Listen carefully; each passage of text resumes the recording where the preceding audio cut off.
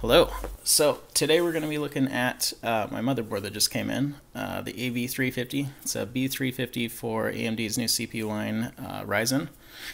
I haven't seen any videos, particularly for this board, so I figured I'd make a little unboxing. I haven't tested it. I actually just got it in about 10 minutes ago. But figured I'd make just a little quick overview unboxing video so you can take a look at it physically. So let's go ahead and open it up here. And I haven't opened it myself yet either. Like I said, I just got it off the doorstep 10 minutes ago. So this board is capable of overclocking, just like all the other B350s and X370 boards should be capable of doing. All the chips from Ryzen are going to be unlocked. It just depends on which motherboard you have.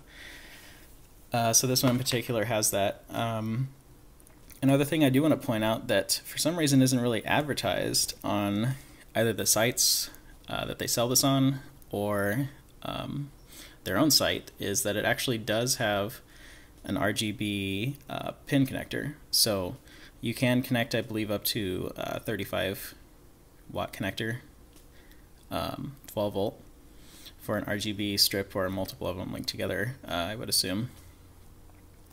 So that's cool.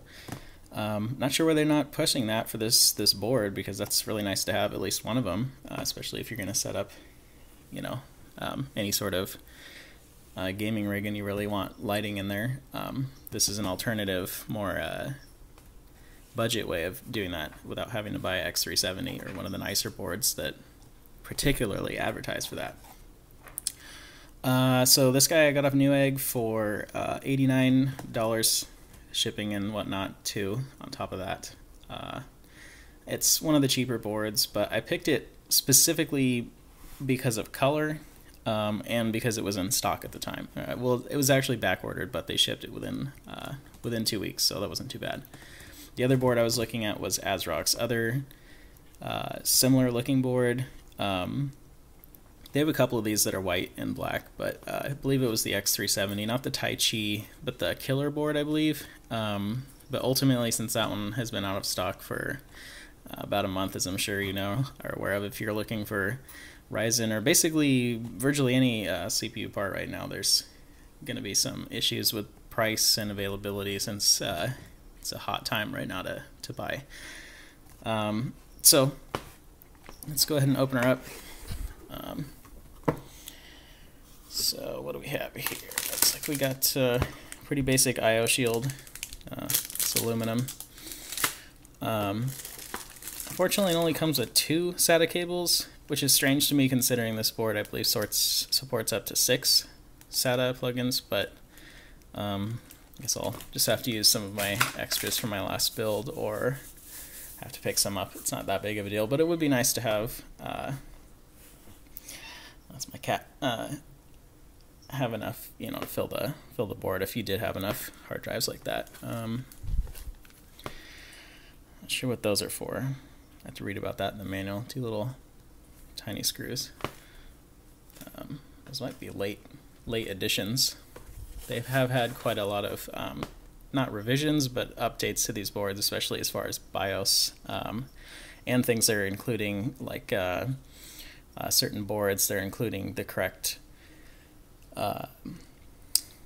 mount for your CPU, cooler and whatnot, because they had spacing issues, I guess.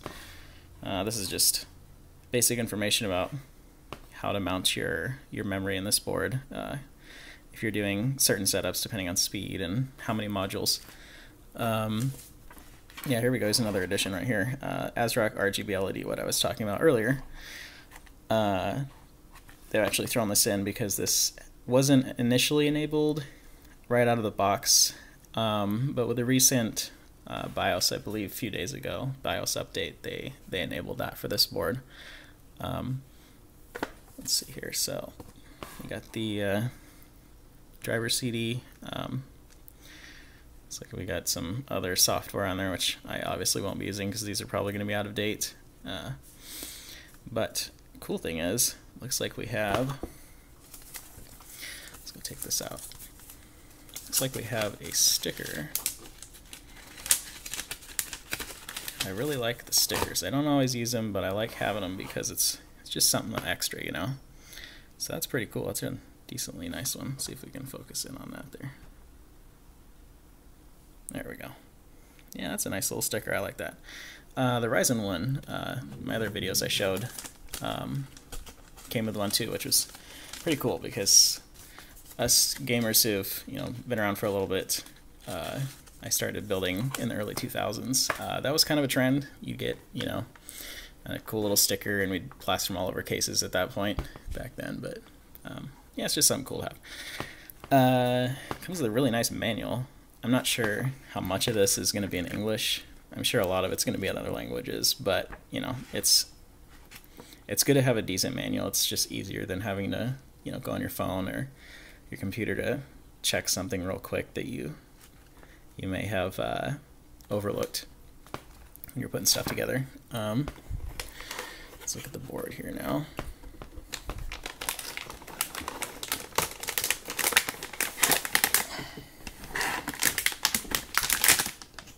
I'm going to go ahead and take this box and move it out of the way here.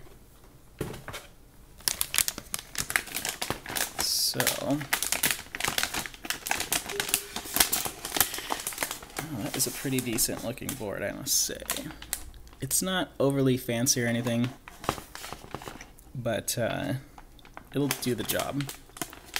I'm not super heavy into overclocking or anything. I might do mild overclocks just to extend the lifespan of my parts a little bit, but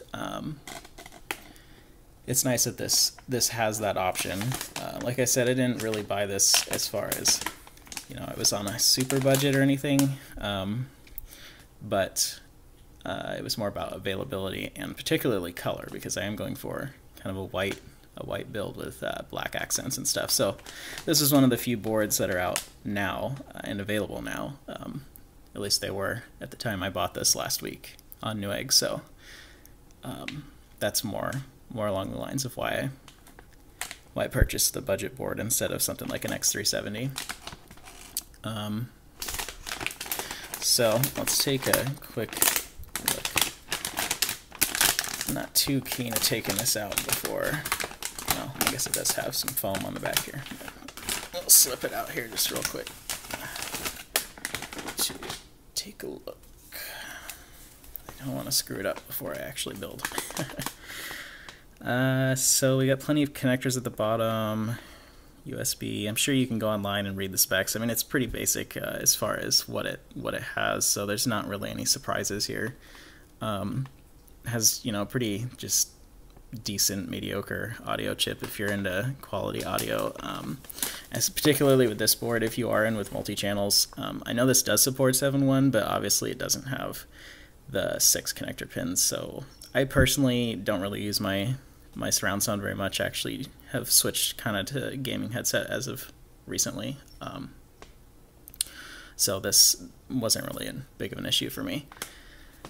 So we got little mounts here, which these are going to have to come off for, as you can see, my stock cooler over there that came with my 1700. I'm going to try that guy out since be my first build with RGB, so a little interested in that. Might pick a custom cooler later, but I'm sure, as far as I've seen from reviews and whatnot, that does a pretty decent job. So you have M2. Looks like you got 2 slots. One right here, one here. I believe this one is the 32 gig, and this one's 6. But it's nice to have too, because if you want to add hard drives, especially a lot of the more modern cases, they don't have as many hard drive mounts and slots and whatnot. So it's cool to be able to add straight onto the board instead of having to fill up your case with extra added weight. Doesn't have any fancy plastic covers or anything like that, but it's got a really nice paint job to it. It's kind of a glossy black with it's kind of a off-white on the board, just barely, but it looks white enough that it's not going to be too distinguishable from everything else that I have. You got 4 RAM slots. I believe this board Officially, it supports, I believe, just 2400, but there is mention in the literature about, and online, about it supporting up to 3200 with overclock because the CPUs do. So I don't believe if you do want to go up to that speed, you'll have any sort of issues. Of course, though, recently these boards have been kind of in their infancy, so you may run into more of just BIOS related issues than actually platform related issues, or this board particularly having an issue with that. It might just be software or BIOS other than the board's hardware itself. Looks like what we got, power phases up here. We got 6+3, so that's pretty decent for, you know, budget board. 9 power phase. I think it was more than any of the other boards that are the B350s that I could find anyway. 8-pin power. You have 6 SATAs too, so that's nice. I'm really not a huge fan of these sideways ones. It depends on which case you have, but I mean, to each his own. But at least it does have two vertical ones there. But you do have 2 PCIEs also. However, I'm not sure if this board, I know other B350s can support Crossfire. I know that most of them can't support SLA or SLI out of the box because they require the proprietary NVIDIA chip. It's usually situated down here somewhere. But they do support Crossfire since that's not a requirement for Crossfire. But this board, I'm not sure if it does or not, because there wasn't anything on the site or anywhere that I could find, since there really isn't much information about this board out as of yet.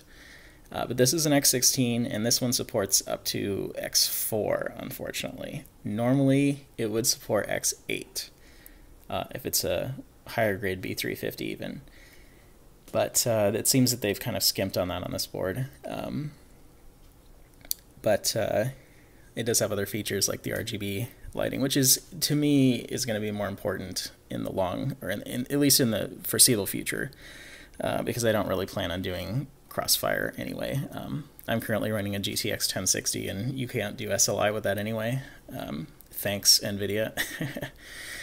For whatever reason, they chose to cut that from that series. But yeah, so that's it. I mean, it's pretty basic, but I'm not sure either if it has 3.1 as far as USB, because I know almost all of them do. It's another place they may have skimped. Well, it does say USB 3.1 right here, because on the website it only says 3.0,